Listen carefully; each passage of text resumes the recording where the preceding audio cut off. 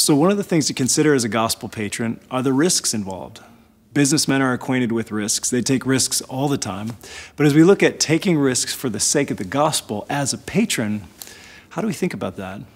Well, as we look back in history and consider the stories of gospel patrons, and we see William Tyndale and his gospel patron named Humphrey Monmouth. Monmouth was a man who associated himself, partnered with Tyndale, ended up in the Tower of London for a year. He didn't know if he'd get out of there alive. He didn't know if he'd get back to see his daughters and his wife again. I mean, he suffered for the sake of the gospel as a businessman. The English Bible, which spread the gospel, was worth it.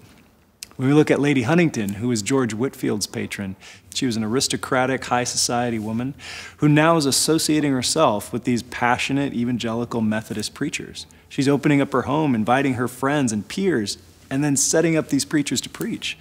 I mean, they began to look down on her and despise her for her doctrine, but she was willing to put it out there and take a risk for the sake of the gospel. She loved people and she loved the Lord and wanted to see people meet Jesus. When we go to Scripture, we see that Paul was accompanied by Priscilla and Aquila. They were tent makers with him. They partnered with him in church planting.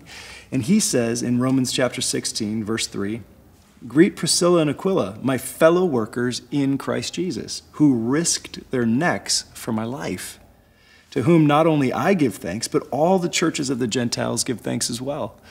So evidently they took a huge risk, even for the sake of Paul's life. But in the end, it results in this amazing thanksgiving to God from all of the churches. But it's for the sake of the gospel. So we move forward in the face of risk, knowing that we have a sovereign God over us who loves us and will use all things for our good. Let's be gospel patrons who are willing to embrace risk, willing to step into it to see more and more and more people meet Jesus.